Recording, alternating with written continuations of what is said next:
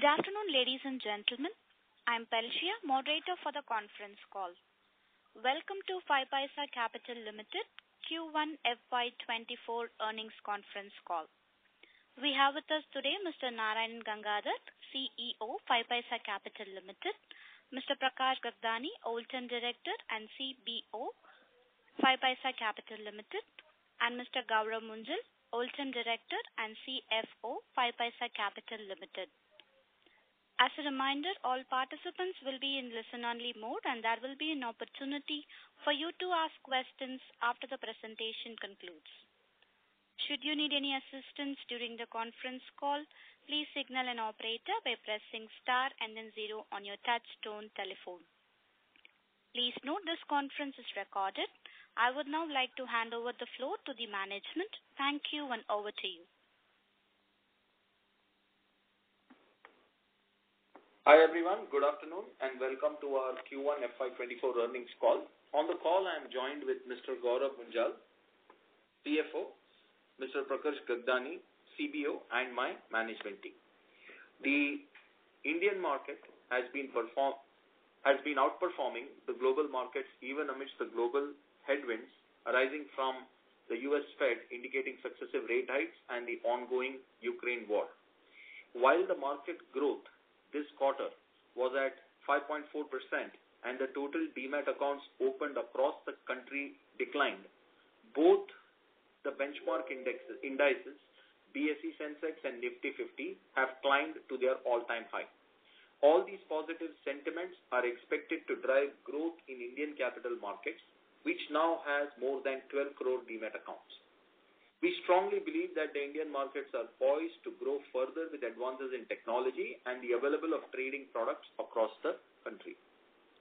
At Paisa, for the past year, we have been focused on acquiring quality customers. We are glad to report strong growth in our retail ADTO segment. Our overall ADTO for Q1 FY24 jumped by 17.9% to 2.84 trillion rupees versus 2.41 in Q4 FY23. Our retail market share jumped almost 9.6% to 3.3% from 3.01 in Q4 FY23. We attribute the growth in ADTO to our continued focus on customer quality and product experience. Our overall revenue stands at 84 CR for Q1 with a 1% year-on-year improvement, which factors in less trading days in April and a decline in MTF book due to changes in the financial year. Our PAT stood at 14.5 CR and margins increased to 17.1% owing to cost optimization measures, resulting in 97% year-on-year and 0.7% quarter-on-quarter growth in the PAT. We have added 1.08 lakh customers in the previous period, achieving best-in-class payback of approximately 4 months. Over the past years, the regulatory body has worked tirelessly to make investing accessible and safe to all Indians. In this context, I would like to highlight 2 key circulars recently released by SEBI. One is no bank guarantee shall be created out of client funds by stockbrokers, and the second is a mandate to compulsory upstream all client funds received by brokers to the clearing corporations on a daily basis. While these changes have an impact on working capital, we welcome both changes and believe it provides further protection to investors of the country. Paisa is at the forefront of tech-enabled disruption in the equities ecosystem. We continue to invest in our engineering systems, improving reliability, speed, and performance. We ended this quarter with an all-time high system availability of 99.4%. We are thrilled to report that our latency has improved significantly by over 30%. These enhancements have had positive impact on trading activity and volume throughout our products. A few quarters ago, we launched an innovative trading platform, FNO360, that caters to needs of all types of traders, but especially focuses on option traders. This quarter, we introduced a range of features, including FNO stats, open interest data, advanced option chains, futures and options screeners, India Wix, and more. Traders no longer need to visit multiple platforms for data analysis, as they can now perform complete market analysis and place orders directly on our platform. These features have been well received by the community as seen by the rising ADTO numbers. Over the few previous quarters, we have firmed up our digital playbook for customer acquisition and investments. In the coming quarters, we intend to responsibly scale our acquisition channels while continuing to build efficiency by building new digital tools, frameworks, and processes. We will continue to invest in technology and launch innovative products for our 3.6 million strong and ever-increasing customer base. With this, we would like to open the meeting to any questions. Thank you very much. Thank you, sir. Ladies and gentlemen, we will now begin the question and answer session. If you have a question, please press star and 1 on your telephone keypad and wait for your turn to ask the question.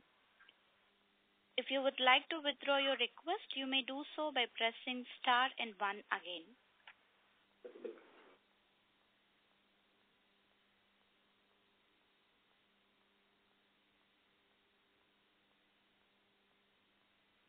Ladies and gentlemen, if you have any question, please press star and 1 on your telephone keypad.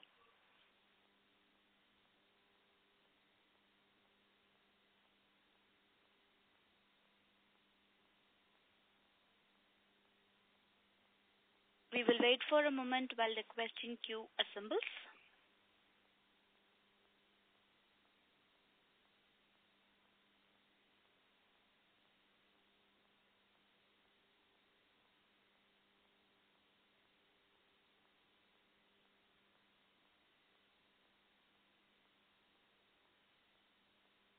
Ladies and gentlemen, if you have any question, please press star and 1 on your telephone keypad.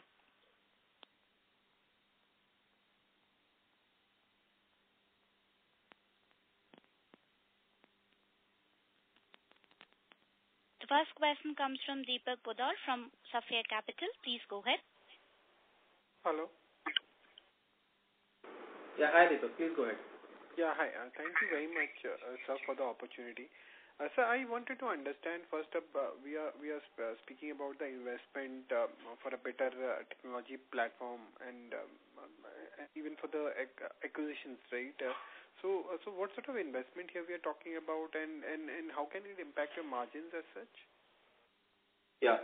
So the investments are going to be both on people as well as products. And we will strive to run the company at the current, profit margin levels, which currently is at around 17%. But we expect that over the coming quarters, we will continue to scale up our technology and product investments as well. And, while that could impact the margin, overall, I do expect us to be within the range that we are in right now. So around 17% is what, in spite of... That's our target. Higher investment, yeah. That's what we might be looking at, right? And do we have, in terms of, absolute amount, what sort of investment we are looking for? So we don't disclose that data, and, obviously there are sensitivities involved in disclosing that. But you can look at we have presented a detailed, in the P&L, you can see a detailed breakdown of the current cost structure and understand where they're at today. Okay, understand. And sir, can you provide data in terms of the client addition? What was the client addition cost in first quarter? Yeah, so again, this is information again that we don't disclose because there is a digital ecosystem in place that we are currently part of. And also we have built our internal systems in a way to ensure that we have a payback period of around, 4 months. So to that degree, we don't disclose the cost of our acquisitions or anything as such because it's competitive. But earlier you used to disclose, right, in terms of what was the breakup between the client addition cost and the fixed cost, right? Correct. And that's the decision we have taken, that I have taken now, is that going forward we don't want to disclose that. Understood. And what is the number of active clients we have as of in this first quarter? Out of the, I think, gross client of 3.6 million? So we have active client approximately in the range of 30 to 35%. 30 to 35%. Yeah. Understood. And then, what sort of client addition growth we are looking at? as we move forward? See, as of now, as you have seen, right now the industry itself is degrowing. And as we have seen that there is, our focus continues to be on acquiring high quality clients. Now, we have built a lot of efficiencies in the system. So obviously, as we scale, we will be looking at, at building the processes to a point where we can grow in double digits from here on out. Now, this is all we can say at this point. But as you can see, we have operated with a very high level of efficiency, and over the past year, a lot of investment has gone in hardening our digital playbook, digital tools, digital frameworks. So we believe we have hit a point where we can now start scaling those investments. Now we will be doing that responsibly, as I mentioned in the call.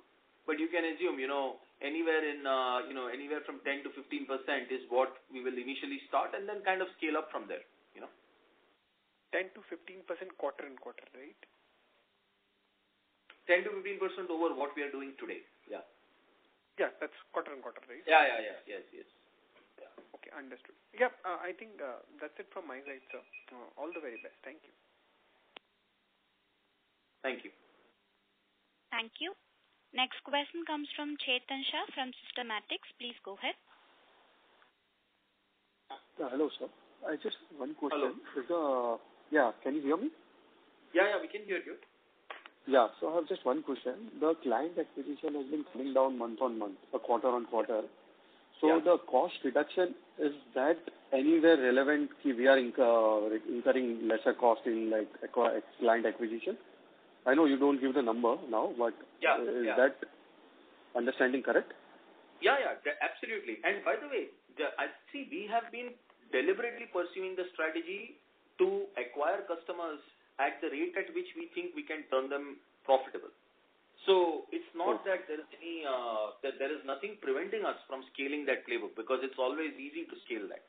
The question is, can we do it while holding our underlying business fundamentals, operating the business at a certain healthy OPM level, and also keeping decent levels of payback period. So that's the short answer to your question is yes. That's how we are looking at our long-term plan. Okay, got it. Thanks. Yeah. Thank you. Thank you. Ladies and gentlemen, if you have any question, please press star and 1 on your telephone keypad. Next question comes from Karthikeyan from Suyash Advisors. Please go ahead. Yeah, hi, good afternoon. A couple of clarifications. One is your other expenses are around 41 crore rupees. I'm assuming this is a combination of lower customer acquisition cost. So just wanted to understand how to think about this number going ahead. Yeah. Can you give them a second? So our expenses was approximately in the range of 45 to 46 crore. In the quarter 4, it reached to 49 crore because there were some exceptional items came in quarter 4. And in this quarter, 45 came to the 41 crore, which is majorly pertaining to the advertisement and branding cost. So overall, the reasoning, the reasoning of 9 crore reduction is the 50 to 60% is advertisement and IT cost, and the rest 50% is office and admin expenses. Right. Okay.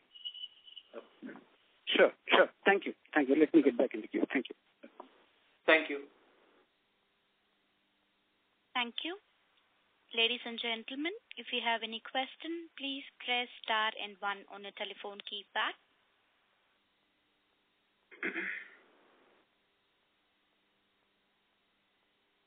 I repeat, dear participants, if you have any question, please press star and 1 on your telephone keypad. Next question comes from Karan Bansal from Westbridge. Please go ahead. Hello. Can you hear me? Yes. If I just wanted to ask on the non-broking revenue part. So how has the trend been for non-broking revenue in the past year? So our cross sell is contributing 7%, and other income is contributing approximately 18 to 20%. But all the other income is majorly pertaining to broking, because once the broking is down, then ancillary income related to the AMC, DP is also went down. So I can conclude on this that approximately 20% is other income and 80% is a broking and related income.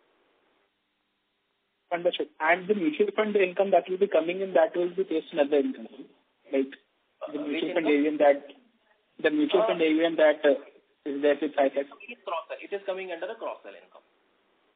It's coming under cross-sell income. Okay. Yes. And how much will that comprise of the total cross-sell income? So we don't share this number actually. Okay, sure. And also, do you have any plans of going for physical presence also, like an omni-channel approach? Sorry, I didn't understand. What's the question? Do you have any plans for an omni-channel approach? So, see, as a part of the long-term strategy, yes, that is one of the options that we are considering. But it's not like a part of our full playbook as of this yet, because there are many issues scaling that channel in especially for digital businesses. So yes, it's something that we are considering, but nothing that we can talk about as of this point. Okay. Yeah, that's it from my side. Thank you. Thank you. Thank you. Next question comes from Rishikesh Oza from Robo Capital. Please go ahead. Hi, sir. Thank you for the opportunity. So my first question is with respect to the cost structure. So, can we say that, the current cost structure will not go up like the current cost base that we have of around 65 crores? Will that remain more or less constant now? See, I think that's the wrong way to look at it. Okay. We are a growth business. There is no point in continuing to hold up cash if we are not going to fuel growth. We are in the business of long-term acquisition, long-term customer growth, and building a story to bring customers on our platform. So obviously our costs will scale. Now the important thing there is that our revenue will also scale, and some of those will be seen within the first year, some of those will be seen in subsequent years. So our focus is now that we have built a good foundation on the business side, we have to continue doing some more investments on the technology side and then scale the business much faster than the rate at which the market is growing. That is really our benchmark, because we believe we have the best product today that we can bring to the masses. So that's really how I look at it. Okay. And so with respect to the customer acquisition, did I hear you correct that you said 15% growth quarter on quarter? Yeah, I was just giving an indicative number. I'm just giving you an indicative idea is that generally when digital businesses start scaling up, they don't go 2x, 3x overnight. So I'm giving you a general framework that generally speaking, if you look at most digital businesses, then every quarter on quarter, they plan a certain rate at which they want to grow. So we have picked this number. Obviously, it could be higher or lower depending on how our tools and processes, scale up. So we will kind of make that call depending on market conditions and our strategy also. But that's the indicative number, just to, give you a sense of how we are thinking. Okay. So with respect to the revenue growth, should that match with the customer acquisition growth too? So that may not be necessarily true. In general, yes, it will. But see, in this, as we scale the business side, see, we have been, as I told you, we have been running with a very high level of efficiency. In fact, we are running with the highest level of efficiency of almost any broker at this stage, because our turnaround CACs are hardly within 3 to 4 months. So clearly there is a lot of leg room. Now, some of it may translate to new incentive schemes, new business schemes, which we may introduce, which may not give us immediate quarter-on-quarter revenue, but they will optimize the customer for long-term value. That said, we are looking for a healthy split where there is a good chunk of revenue which is realized within the first year and subsequent ones which build on to our latent customer base. Okay, got it. No problem. Thank you. Yeah. Thank you. We have a follow-up question from Karthikeyan from Suyash Advisors. Please go ahead. A couple of follow-ups. I was distracted. Sorry. So first is, it's very impressive that you've been able to shrink payback to just 4 months. Even significant considering a few quarters ago, we used to talk about 8-9 months and so on. Right. Can you talk about how you are able to curate so well? Especially in a complex environment to, from a broking business point of view. Can you share some details on that? Secondly, could you share some rope on the attrition that you are seeing, both in terms of customer level activity as also customer base? Both of these. Some thoughts on both these will be very interesting. Absolutely. So we have Prakash, who is our Chief Business Officer. I'll let him comment on this. Prakash, over to you. Yeah, hi. Talking about your first question regarding how we are able to get the CAC rather payback into less than 4 months. Now, yes. If you see for last 2 quarters, we have been saying that we are focusing on acquiring quality of customers. Now, when you are actually acquiring customers who are genuinely interested in trading, then automatically the revenue per customer that you get from them is higher. And most of our acquisition today happens either organically or through word of mouth or referrals. So these are high quality customers. Because they are coming organically or through a word of mouth, our paybacks have significantly reduced almost by half. We were in the range of 8 to 10 months. So I think it's a combination of focusing on quality, getting more organic, and high revenue generating customers, especially on our derivative platforms. What are they migrating from? Away from, that is to say. Sorry? Whom are they moving away from? I mean, what I'm trying to understand is why would they migrate towards Paisa and what is pulling them to? That is the question. Yeah, first of all, it is difficult to actually comment whether they are migrating, because we get even today almost 60-65% of the customers that we are acquiring even now are first time. The balance 35-40% people are existing to the market and they are coming. But it is difficult to actually say that whether we are acquiring or rather we are acquiring from competition or people are migrating from one competitor to another. Because if you look at even at exchange level, the overall turnovers are going up. So it may happen that the same customers are increasing the volume at multiple brokers as well. Sure. I mean, fair. In fact, you touched upon the point I was thinking about, which is controllables from your side, and I was really asking in the same context. How much of this is the market volume driven and how much of this is, quality within quotes? And also I should add one more important point, which Prakash alluded to, is see that if you look at the existing players in the market, right, we have hands down one of the best F&O platforms in the industry. So ever since we have launched the F360 platform, which is like a beacon for most of the Indian digital space, because if the maturity of the platform is absolutely it's far more feature richer than even the next best competition.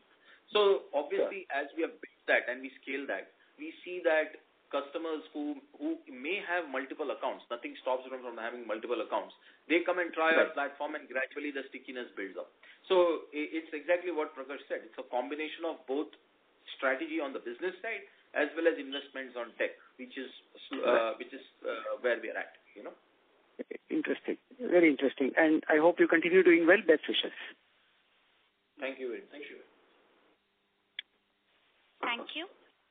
Ladies and gentlemen, if you have any question, please press star and 1 on your telephone keypad.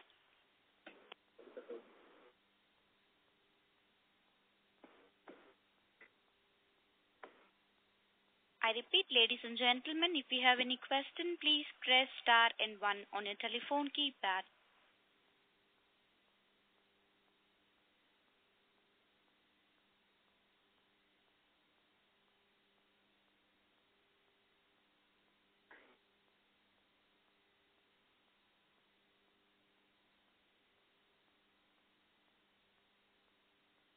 Ladies and gentlemen, if you have any question, please press star and 1 on your telephone keypad.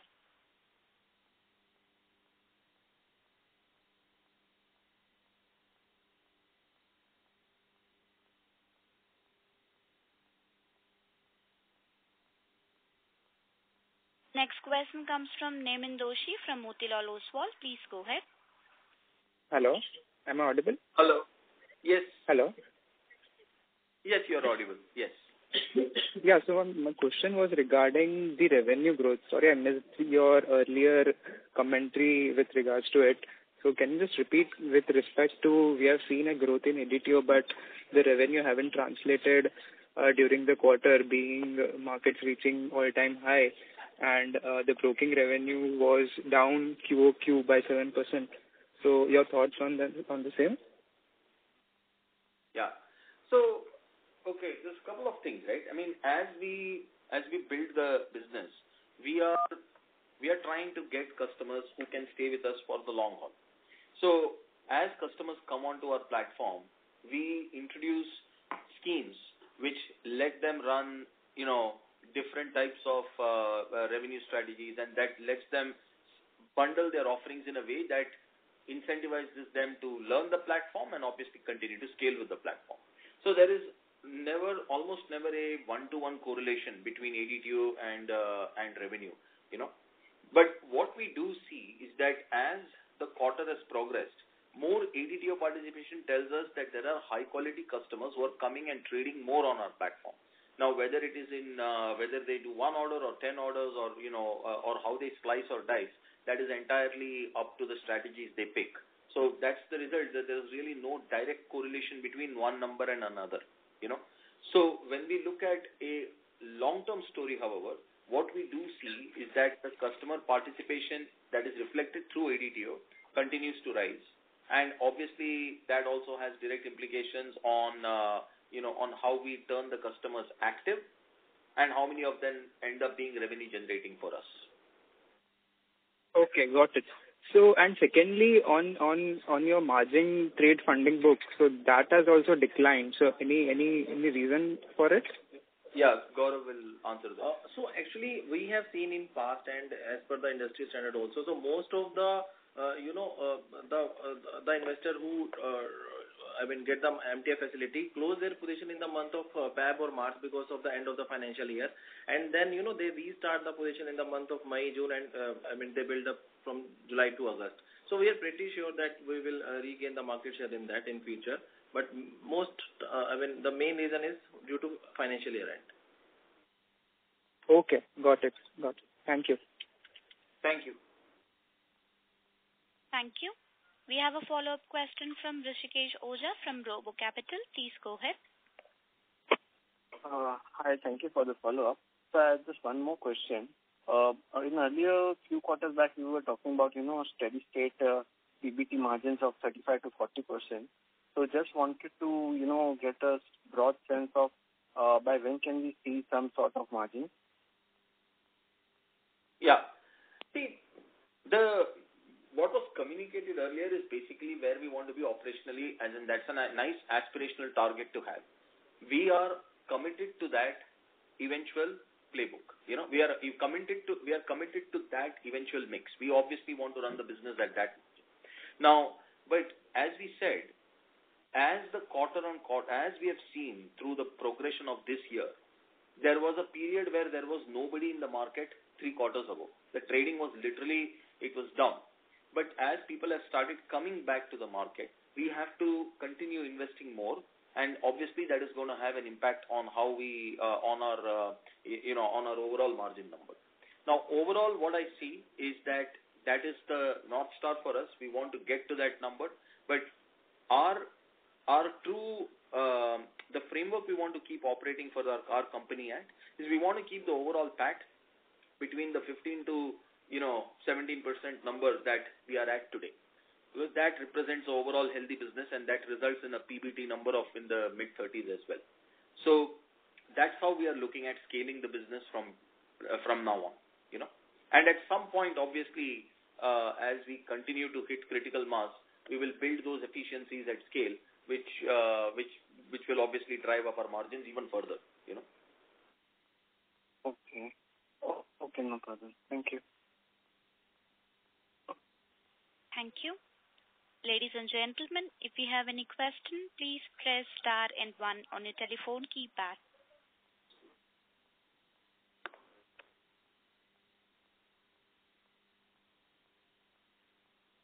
Ladies and gentlemen, if you have any question, please press star and 1 on your telephone keypad.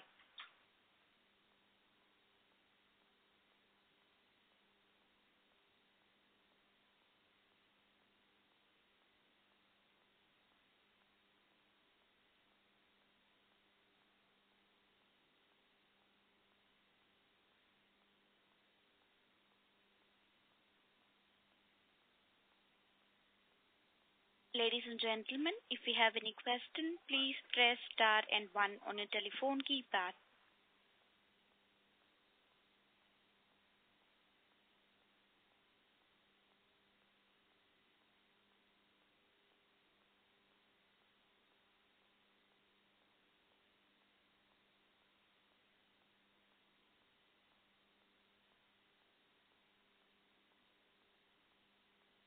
We have a follow-up question from Neman Doshi from Motilal Oswal. Please go ahead. Yeah, thanks for the follow-up. I had one question regarding our market share. Our market share has remained in mid-3s with respect to retail market share when we see. So how do you see this shaping up? And with respect to customer acquisition also, this quarter we have seen the overall DMATs additions have been pretty good, not that bad as compared to 23. So how do you see this customer acquisition shaping in the coming year, throughout the year? Yeah. So, I mean, over the coming quarters, we are going to be aggressively investing both in scaling both the market participation as well as in scaling our acquisitions. And this is what, we have discussed in the call, right? Now, obviously, we have to do it very responsibly, right? We want to strive to stay between the 3 to 6 month kind of payback period. And right now, we feel we are rightly positioned to continue scaling. So, you should expect that these acquisition numbers and eventually the ADTOs will correspondingly shape up according to that. Okay. So is it fair to say that company still is in investing mode and the future benefits are yet to show up? Yeah, okay. That is 100% correct. Yes. Okay, got it. Thank you. Thanks a lot. Thank you.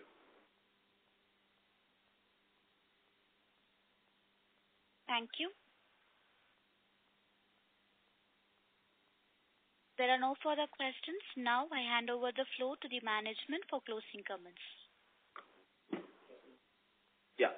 So thank you everyone for attending the call. If there are any further questions, please direct them to ir@5paisa.com, and we look forward to meeting all of you again next quarter. Have a wonderful day. Thank you, sir.